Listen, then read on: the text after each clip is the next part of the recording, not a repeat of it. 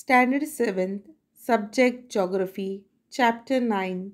Let's learn about agriculture. In this picture, we see a standing crop, a plowshare, etc. From this, it becomes obvious that this is a farmer's house. A farmer keeps hens, sheep, goats, and cattle. They are also seen in the picture.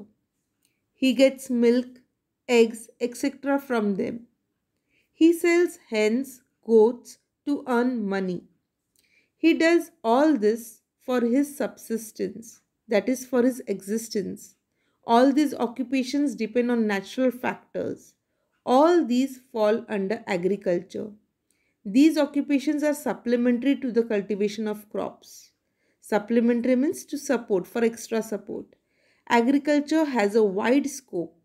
For our basic needs of food and clothing, we make use of plants and animals. Besides the cultivation of different crops, rearing cattle, sheep and goats, maintaining poultry farms, keeping bees, which is also called beekeeping, sericulture means silk farming, is the cultivation of silkworm to produce silk. Horticulture is agriculture of plants for food materials, comfort and beauty for decoration, etc. Orchardry, pisciculture, that is fish farming, pig farming, emu farming, etc. are included in agriculture. In agricultural occupation, resources like manpower, animals, implements, etc. are used. Advanced technology is employed. In agriculture, cultivation of crops is considered to be the main and most important occupation. In modern technology, you can see the second picture here, drones to modify Indian agriculture industry. So like this, there has been an advancement in technology in the field of agriculture. In this picture, we see the changes in agricultural practices. In the past, primitive man had to wander in forest to sustain himself on the collected forest produce. Later, he learned the art of cultivation and started getting greater production from the land. Through this, he could provide for the whole year's need for food grains. He also started obtaining a number of products through floriculture. Floriculture means flower farming, horticulture, rearing animals, pisciculture, etc. Abandoning nomadic life, he undertook different occupations related to agriculture at the same place. Now let us get introduced to the different occupations that come under the scope of agriculture. We use the products of these occupations in our everyday life. These traditional occupations are allied activities in agriculture. Allied activities means closely connected to agriculture. Let's begin with animal husbandry. Rearing different animals and obtaining various products from them for subsistence is the core of animal husbandry. Means raising the animals and getting valuable products from them of variety is the core, means central part of animal husbandry. Let's begin animal husbandry with dairy farming. Cows, oxen, buffaloes, etc. are reared on for agriculture related work. Rearing milch animals and animals which can be employed in farming is also an occupation. It is considered to be an inseparable part of mixed farming. It has become quite commercial in recent times. In India, it has started changing recently. Commercial dairy farming is mainly undertaken for meat and milk. Next, we shall learn about sheep and goat rearing. This is also a traditional occupation that is generally carried out in hilly tracts and semi-arid regions with dry climate. Sheep and goats survive on short grasses, shrubs and acacia which grow in remote hilly rural areas away from urban settlements. In India, it is mainly undertaken for meat. Sheep rearing is carried out to obtain wool. So, in this video, you can see how wool is obtained through ship rearing.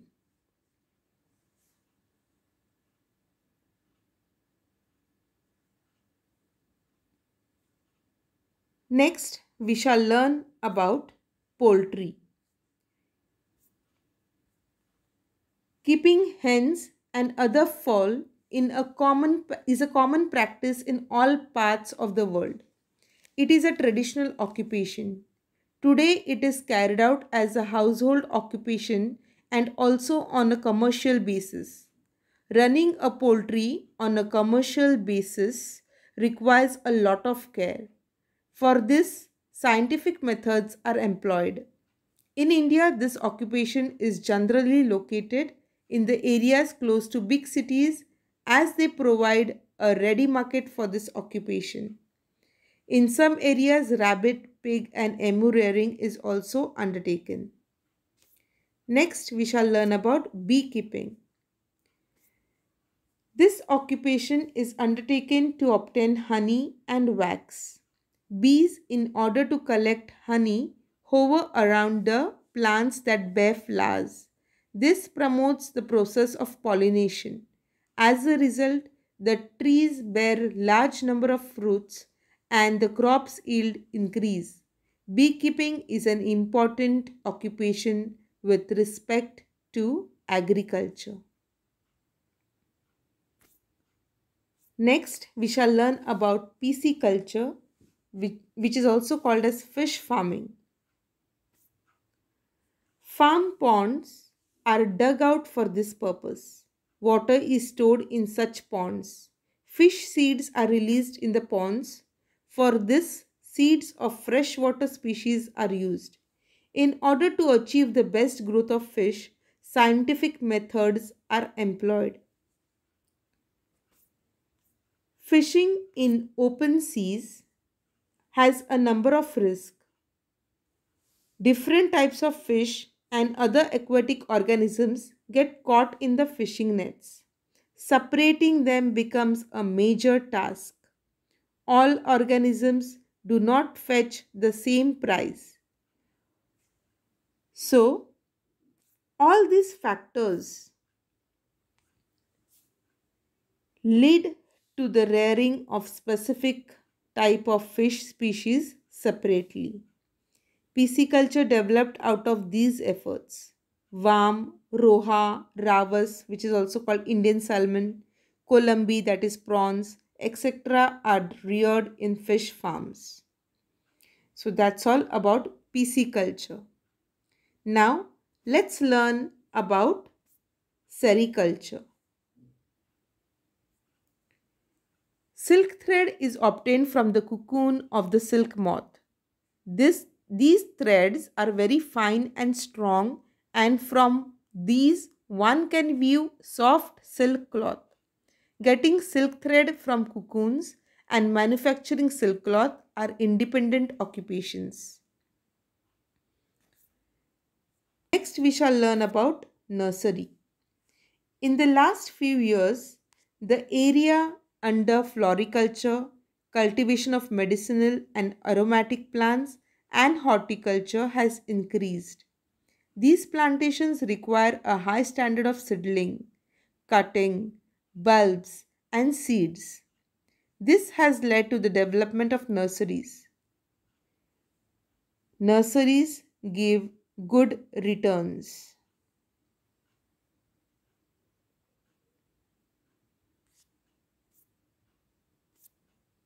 Next, greenhouse farming.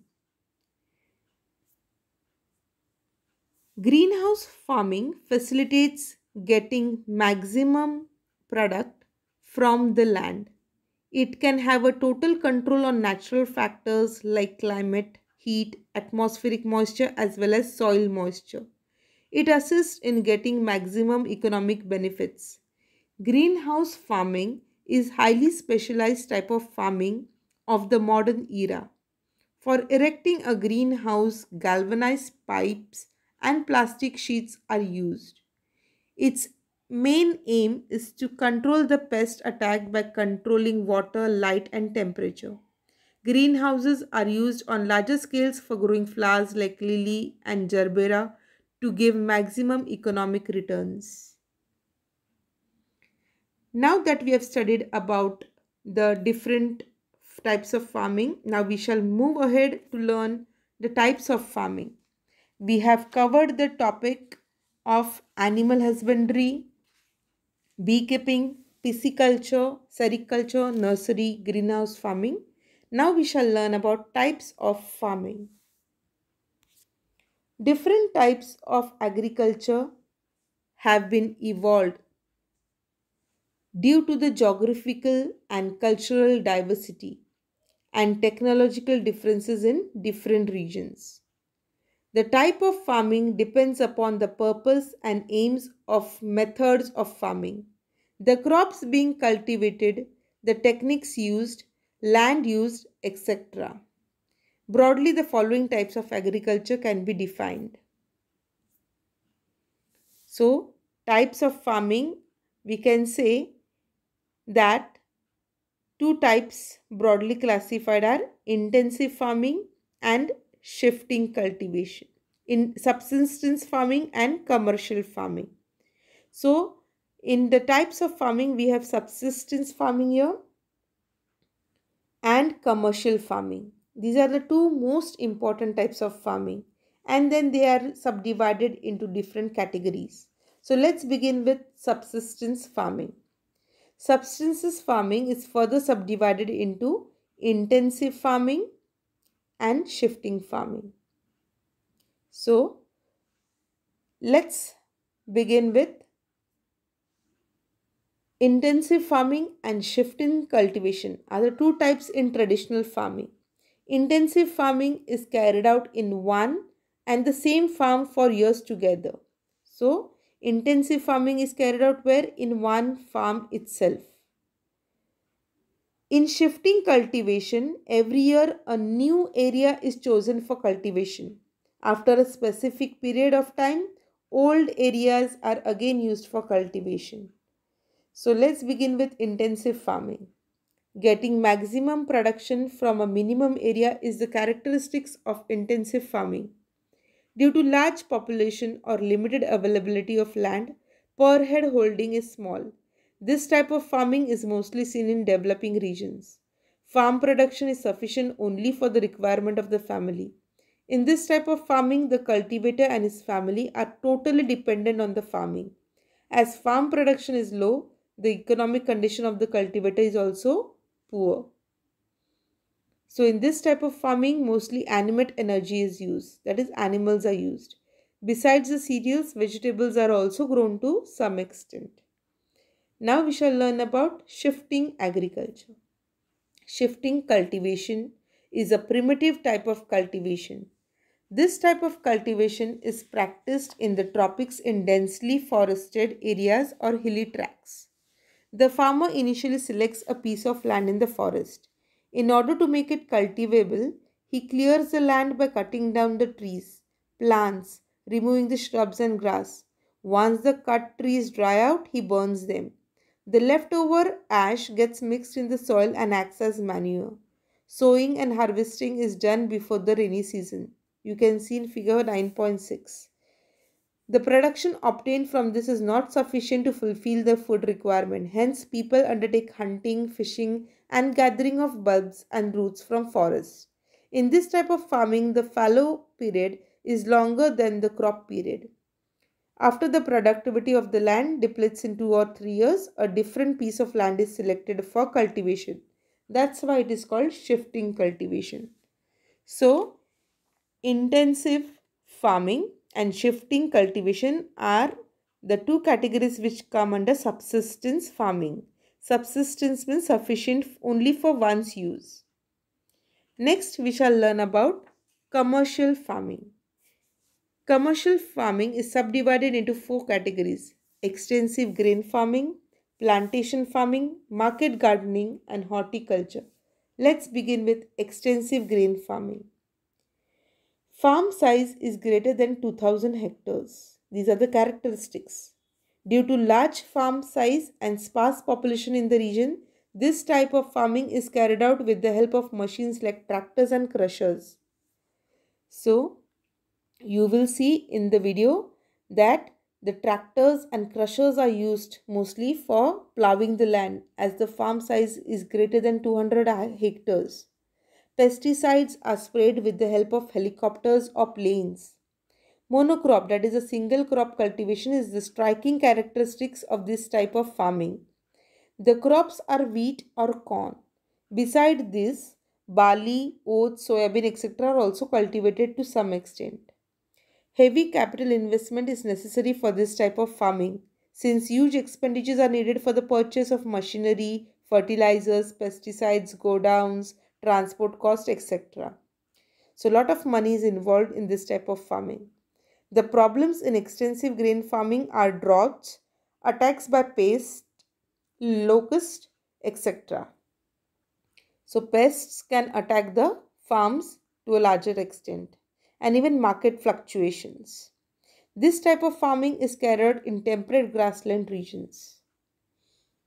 Next, second point, we shall learn about the plantation farming. Farm size in plantation agriculture is 40 hectares or above. As plantation agriculture is practiced in hilly tracts, use of machine is not possible and hence local manpower becomes important. The crop for which the geographical conditions are favorable is planted. This is a single crop cultivation practice too. This type of agriculture does not produce only food grains. Only commercial crops like tea, rubber, coffee, coconut, cocoa, spices, etc. are planted. This type of farming began and spread mostly during the colonial period. It is practiced in the tropics.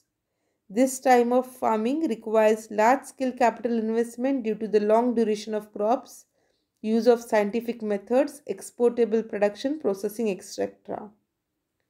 Climate, manpower, deterioration of environment, economic and managerial problems are the major issues faced by this type of agriculture. This type of agriculture is practiced in India and other South Asian countries, Africa, South and Central America, etc. So, you can see the plantation farming in the picture where rubber, tea, coffee, spices, coconuts are grown on a large scale. Next, we shall learn about market gardening.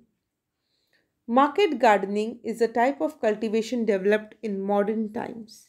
This has developed mainly as a result of urbanization and the ready markets available in urban centers. Farmers cultivate vegetables and other items in the vicinity of urban centers to cater to the demands of city dwellers. This type of cultivation works on a principle of economics, demand and supply. The land holding is small, use of irrigation, organic and chemical fertilizers, low investment, use of manpower, demand of markets, use of science and technology, etc. are the characteristics of market gardening. It is dependent on good transport network. The quality and price of the product is determined by rapid transport. Hence, this type of farming is also known as truck farming. Next, horticulture or floriculture. Cultivation of flowers and fruits is a subtype of market gardening. Fruits and flowers are the major products of this type of farming. In this type of farming, modern as well as traditional methods are used. The size of farm is small and every plant is cared for properly. In recent times, use of irrigation, chemical fertilizers, greenhouse, etc. is being made for getting more profit. You can see figure 9.9, the first figure. Major products of horticulture are flowers like lily, gerbera, tulip, dahlia, chrysanthemum, marigold, etc. These fetch a good price in the market. In figure 9.10, you can see Different native and exotic fruits like mangoes, custard apples, grapes, bananas, pomegranates, dragon fruits, cherries, oranges, raspberries, strawberries, mulberries, etc. are cultivated in fruit farming.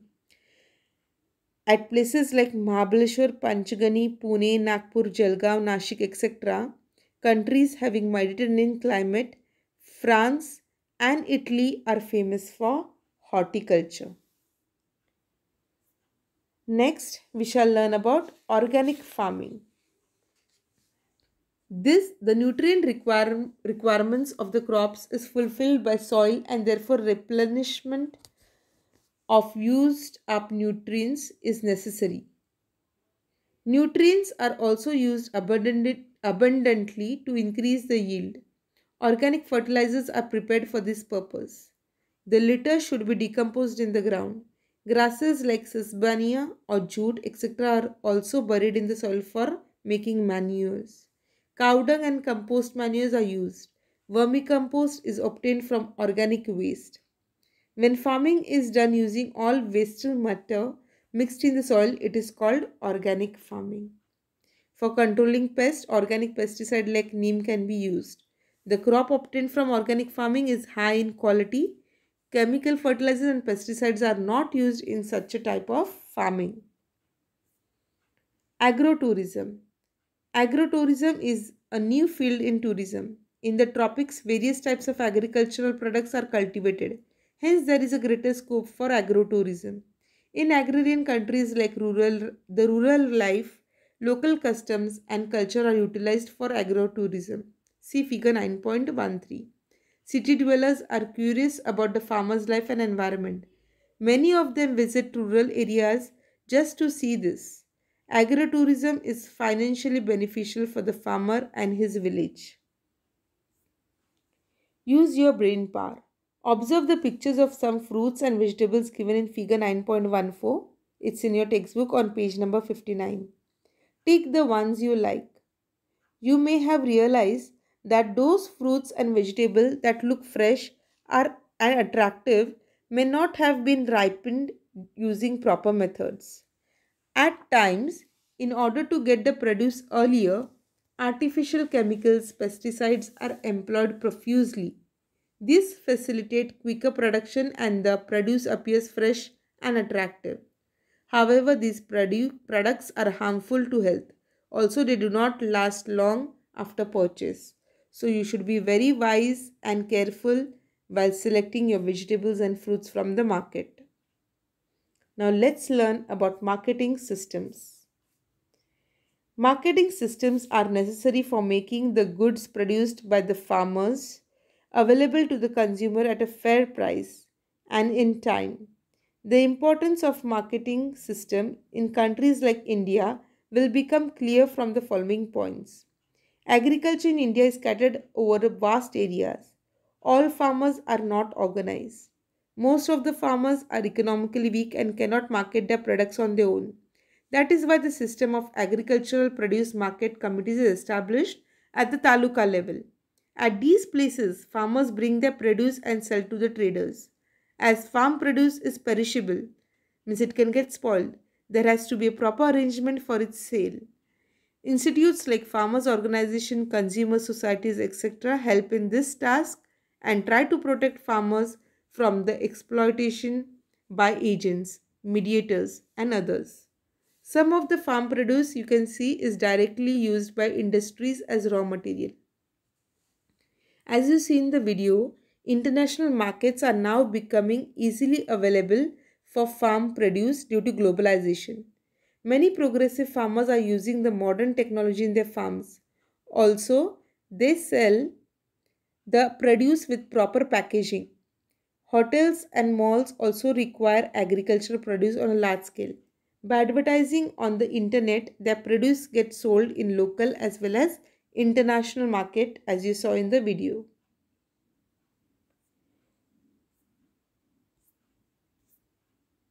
Do you know? Farming in Israel. Israel is a major exporter of fresh farm produce. It is the most advanced country as far as the agricultural technology is concerned. It has adverse climate, severe scarcity of water, and more than half its land is occupied by hot deserts. But overcoming all these unfavorable conditions and persistently following the path of modernization of agriculture, it has taken a giant leap in the field of agriculture.